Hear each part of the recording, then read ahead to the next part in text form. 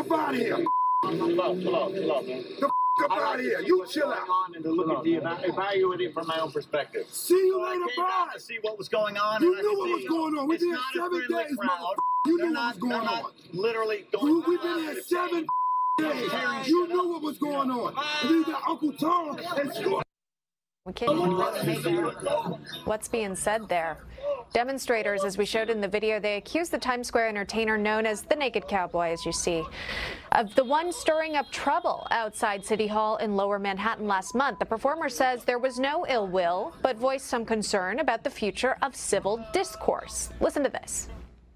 Until they get a hold of it. That's what I said, because they're throwing me out when I'm doing the exact same thing they are, which is just, and I was literally coming here with a happy heart, couldn't wait to see him. You know, like I said, I got rid of the Trump guitar. I'm not trying to instigate. If I like Trump, so what? I'm just saying, is that really all there is to it?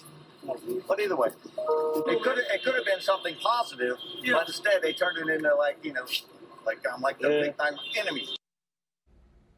Joining us now with this first-hand account of what happened is Robert Burck, also known as the Naked Cowboy. Hey, Robert, good to see you here.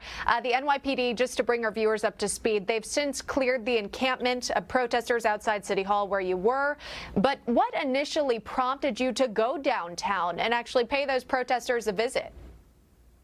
Well, you know, like they say, I said I was the antagonizer. From my point of view, they were antagonizing me because I had just been in Times Square for like almost 90 days of Corona, where there was no one there except police officers, maybe a few nurses.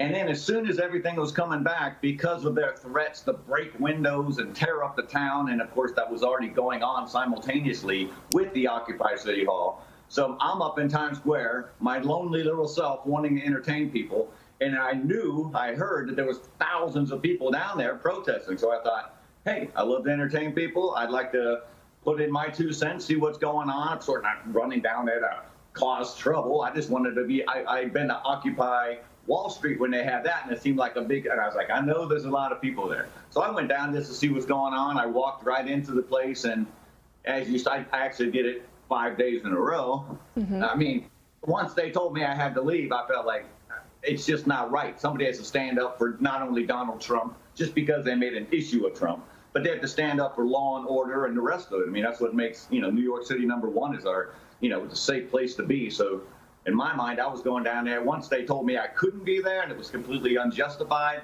like, I'm going to come here every day. You can throw me out every day, but like I told the guy, I'll be here when you're gone. And I went there like, it was only, I don't know what day it was, only like 3 or 4 days ago when they knocked him out. I went the next day and just stood there on my own, just for my own personal satisfaction, like, yeah, you're gone. I'm still here. Law and order reigns, and, you know, so much for peaceful protest.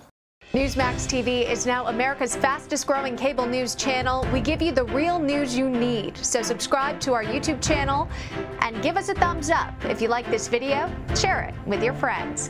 Newsmax TV streams live on YouTube for free. Newsmax TV, real news for real people.